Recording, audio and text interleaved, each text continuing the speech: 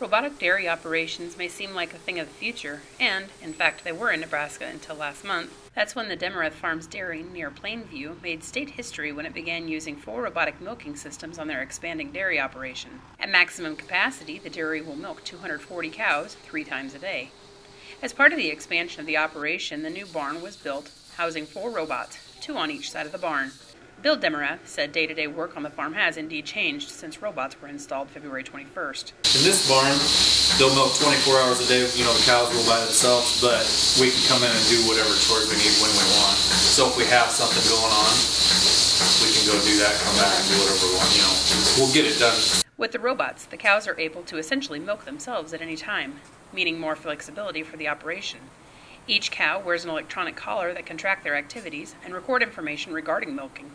The collar identifies which cows are being milked, and information is sent right to Demerath's smartphone.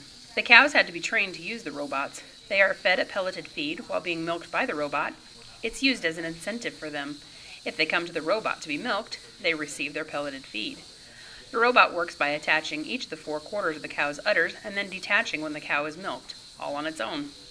Demerath said training the cows to use the robot is going better than expected. The cows are also offered every comfort when they are being milked. They even have access to large brushes they can utilize as back scratchers.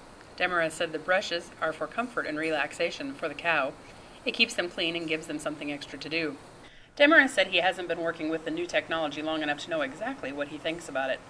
But from the cows to the robots to the new facilities, he said everything has been running smoothly so far at the first robotic dairy in Nebraska. Reporting with Kelly Schnorr and Jay Groggy for Norfolk Daily News, I'm Catherine Harris.